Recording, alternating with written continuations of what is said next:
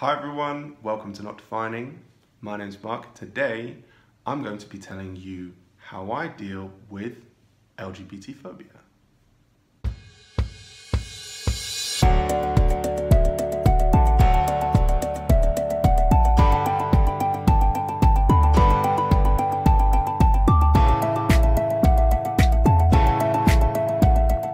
Hi everyone, welcome back to the channel. I'm so glad you're here. If you haven't already subscribed, then please do. It really helps me out. And if you'd like some tailored support, then please write in the comments. I will reply to everyone. So please write a comment and I will get back to you. So today, I'm going to be giving you some tips that I've learned about dealing with LGBT phobia in our families, in our societies, in our communities. Now, I'm not going to talk very much about overt homophobic abuse, because if someone's shouting at you in the street or trying to attack you, that's just a safety issue. What I'm talking about is when people start to question these things and they say, oh, you know, it's political correctness gone mad, you know, now we have to use pronouns. Or, you know, well, I don't mind gay people, but I just don't want them getting married or adopting children because, well, it's really, you know, terrible. These kind of insidious LGBT-phobic statements which fundamentally undermine our right to exist as people in society. So when I first started out my life as a LGBT person, it was really difficult because I kept shooting down the logic of people's arguments and they just kind of carried on, and I didn't really understand like why this wasn't getting through, that we have a right to exist. Here is how I have now started to approach these conversations.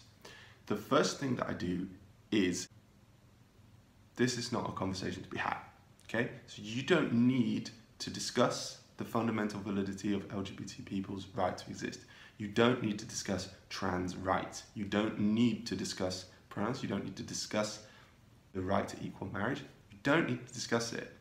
It's not a conversation, because the minute you start to discuss it, it becomes a thing that's okay to be discussed. You wouldn't discuss heterosexual people's right to get married. You wouldn't discuss cisgender people's right to exist. Of course you have a right to get married, of course you have a right to exist. It's not a conversation. Okay, so when we are discussing it around the dinner table or in the pub or whatever, we're actually normalizing this idea that this is something to be questioned. So the first thing that I would always say is, do not enter in. Just be like, you're mad, end of. Okay?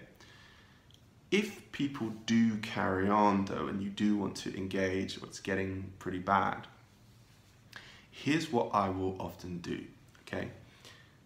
The fundamental logic of these people's arguments is ridiculous, okay? So all we have to really do is flip what they're saying background onto them.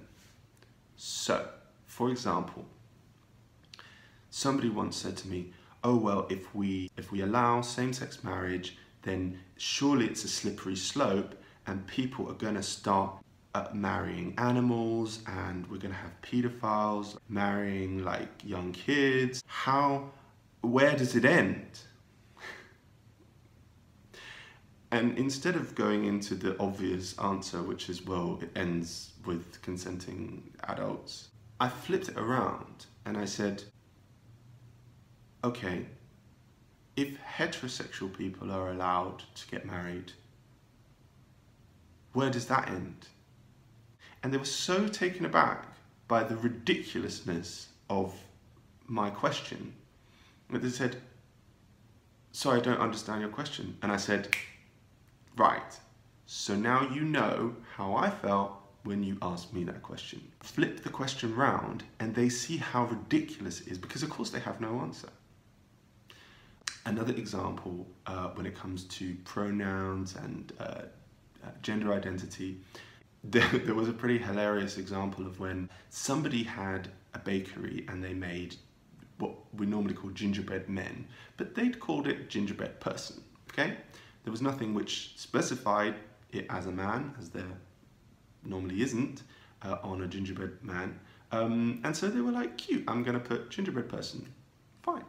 And these conservative people were so outraged by it. They were like, oh, it's political correctness gone mad. You know, millennials and Gen Z are just so sensitive about these things. It's freedom of speech. We can't say anything now. Gingerbread men have to be gingerbread people. Like, it's clearly a man. Like, society is going crazy.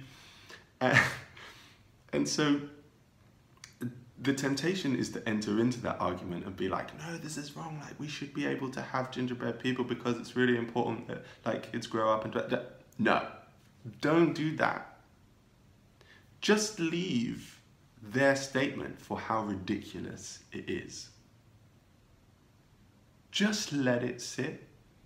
Just be like, okay, well, you know, it's obviously important to you that this gingerbread man has a penis, and clearly, you know, he does have a penis, so it's wrong for me to call him a person. Or you can say, well, wow, you know, I just baked a cookie, like, I didn't know that you were so sensitive about gender, right? And so what you're doing is you're actually illuminating the fact that they, which is almost always the case, they are doing exactly the thing that they are accusing you of doing. Another example is, you know, when people say, oh, you know, gay people shouldn't be allowed to get married, and same-sex couples shouldn't, you know, men shouldn't kiss men, and, like, you know, women shouldn't have sex with other women and everything. And it's like, wow, that's embarrassing. Why do you care so much?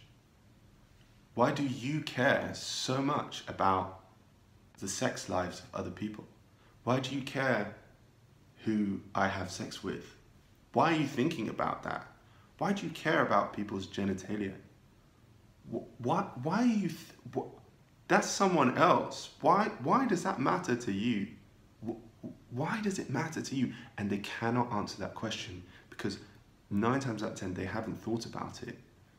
They haven't thought about how screwed up homophobic, heteronormative society is, that we actually try and police how other people express love, what other people do in their bedrooms. They haven't thought about it.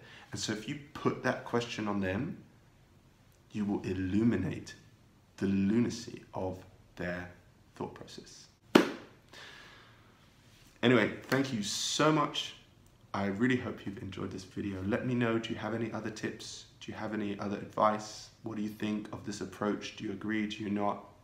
Let me know in the comments. I'd love to hear from you, and please hit subscribe if you haven't already.